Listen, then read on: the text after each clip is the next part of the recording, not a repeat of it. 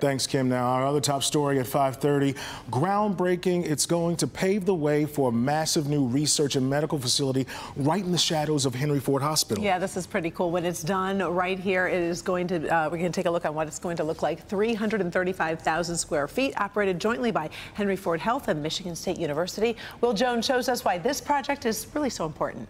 The Henry Ford and Michigan State Health Sciences Research Center is being described as a beacon of hope, a world-class research center. Beyond this fence is where this activity is taking place. You can see the heavy equipment in action right now. But this partnership and this building are game changers. Henry Ford Health and Michigan State University joining forces to build a 335,000 square foot, 7-story world-class research center in Detroit's New Center neighborhood that can support 80 research teams tackling global health conditions. One of those teams will be the Nick Gilbert Neurofibromatosis Research Institute, the first brick-and-mortar space dedicated to neurofibromatosis research. Dan and Jennifer Gilbert's son, Nick, battled the disease. He died last year at the age of 26.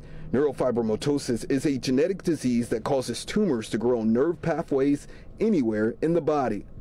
We are giving our dream team a home to centralize their efforts and help accelerate a cure for NF. Nick believed in Detroit's future, which is another way this research institute will carry on his legacy. Mayor Duggan echoing the impact the research center could have on Detroit and the region.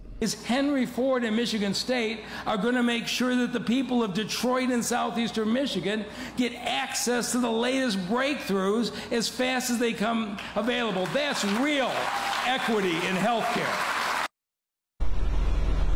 The research center will be Michigan State University's largest research facility. It opens in 2027, so we look forward to that. We are live. Will Jones, Local 4. All right. Thank you, Will. Appreciate it.